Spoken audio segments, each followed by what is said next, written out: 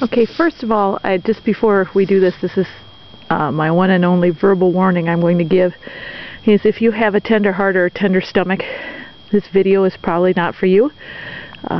It's no big deal. I'm not like razzing you or anything. I have been called tender-hearted before, and I don't see a problem with it. So it's just a warning so that you don't get caught off guard. I'm going to set up real quick here, and this is just going to be a description, and then it'll be a two-part video, and the second part maybe we can sit and maybe I can generate some discussion. But I just talking about give a brief description of some of the pertinent information here. We've had an above average snowfall this winter, and about a month ago we had a snowpack of about 3.5 feet. And 3 weeks ago we had, almost exactly to the day 3 weeks ago, we had a 2-day warm-up period. One day where it was 34 degrees and the next day where it was 38.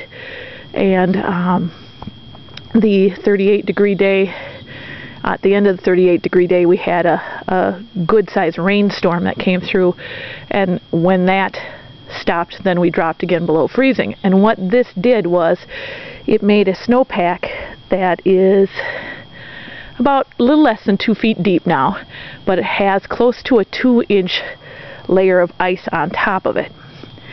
And it's made it really easy walking for me. I've not worn my snowshoes in over 3 weeks, in 3 weeks since this happened, because the 2-inch ice thing of ice on top of the snow allows me to walk right on top of it.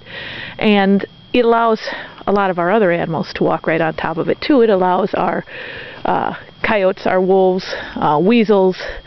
Most of our animals now have the ability to walk right on top of the snowpack.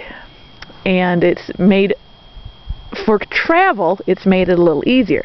Now there is one animal that is different. Oh, here we got a hawk going by. He's waiting for me to leave, actually. Actually, she's waiting for me to leave. But anyway,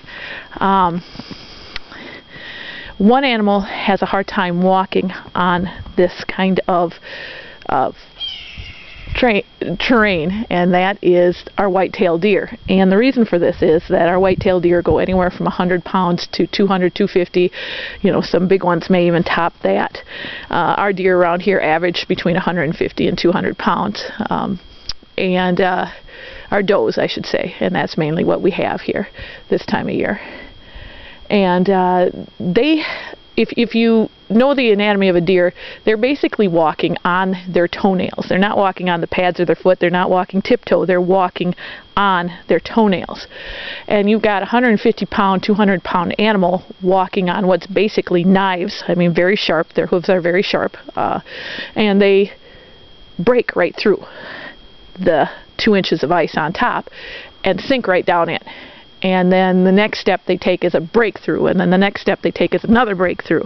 And it's very hard for them to get around in this kind of, with this kind of snow. And it's also hard for them to get something to eat. The hawks are very upset with me, and I'll show you why in a moment. The deer get very tired. They have a hard time finding food because they've got to break down through all this ice to dig down to get to the acorns and the dried grass and everything like that.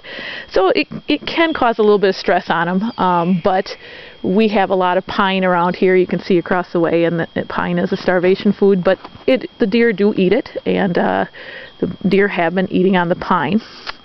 Well, that's the setup for the weather. Now let's just give a little bit of how I came across what I came across. Yesterday, I'm outside more than I'm inside, and yesterday I was coming through the area here, and I came across, I came up through here, and you can see by the trail here, I walk through here quite a bit. And because I walk through here and kind of pack it down, a lot of times the animals will follow through behind me because it's an easy walk. Well, I came up through this area here, which is this is an oak cherry forest, and right over here we have a spruce forest. And these are little baby spruces. And this is right on the edge of an old farm field. Anyway, and I came up through here yesterday and came across a bunch of this. Now this is just one. It started a lot further back, but you can see this is blood in the snow, and we get more of it as we go along. And in certain spots there's a lot of this blood. And I came up to about this spot and realized the blood didn't go any further that way, so I turned onto the deer trail, and of course here's this very large pool of blood. And when I came over and examined this, the only tracks I could find around it, I've walked here so I've kind of destroyed some of the tracking, but the only tracks I could find around here were coyote and deer. And I took another step further, and laying right next, just on the other side of this log here, is a deer, and she's staring at me. She's not dead. But from where I stood, her rear end was to me, and I could see that her rear end had been torn out, which is classic coyote. Coyote go in through the deer's rear end. And literally what the coyotes had done, well, we'll come back to this here in just a second.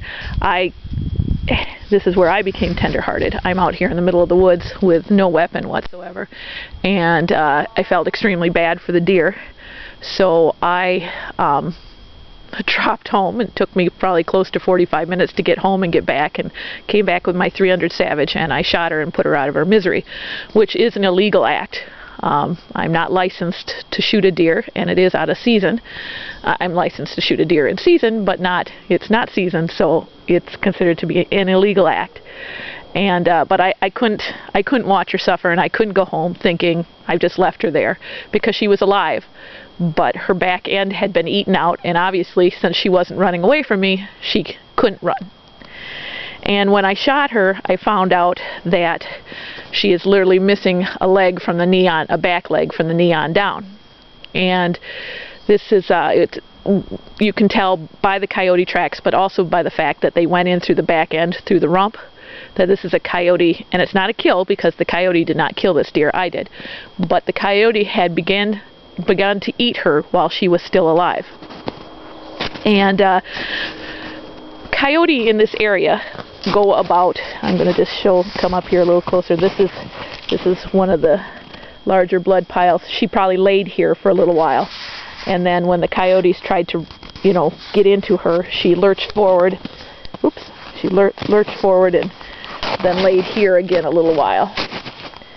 And then again, the coyotes more than likely could come in, and they're not brave enough to come to the front end of her.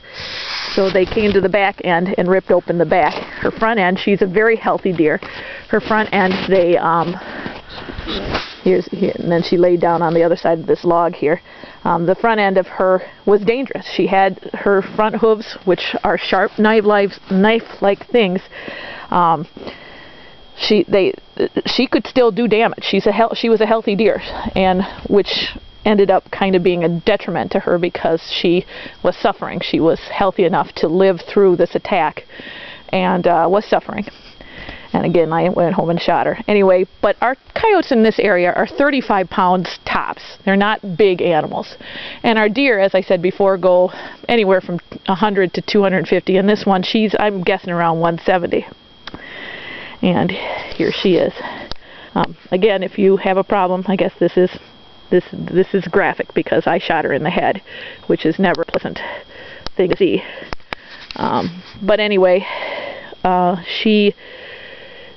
so a 35-pound, even two 35-pound animals, which this was a pair of coyotes, could not bring down a healthy, and this was a very healthy deer, could not bring down a healthy doe.